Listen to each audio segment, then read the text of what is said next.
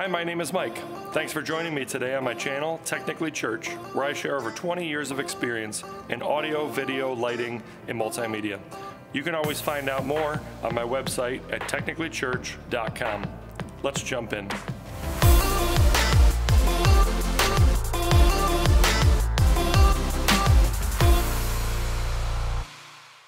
So in this video, I'm going to show you how to route out of Playback into Dante to get into your mixer.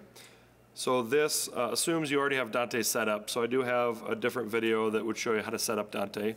But let's assume you have Dante set up, you're already using it on your computer, you have Dante Virtual Sound Card installed, and you have Playback installed, and you want to learn how to route each of those tracks out of Playback into your mixer. So let's look at the settings. So in multitracks.com Playback, I have Sam God loaded. You can see all the tracks here. There is a total of 19 tracks available. So I do have Dante, which Dante technically gives me 64 channels on the Behringer Wing to work with, but Playback only gives you access to technically to 16 of those channels, or if you run stereo, it would give you access to 32. But you can only do 16 pairs of track buses out of Playback. So you have to pare down those 19 and pick where they go. So if we jump into settings on Playback, real quick, you have your track section. I have a different video that kind of goes through this. You have to pair the tracks into buses. So let's jump over to buses, and you do have the 16 buses available. So these are predetermined, they are pre-patched, but you're likely going to need to patch them differently.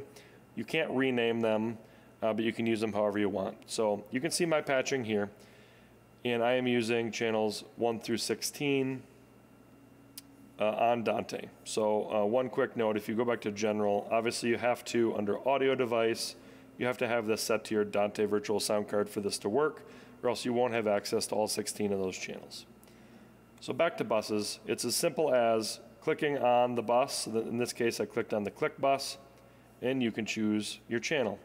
Now you can double these up, so if you don't want to use 16, or if you don't have 16 faders available on your mixer, you can pair them up. So, you know, I could do click as 14, and I could also do guide as 14, and it would just put it in the same channel.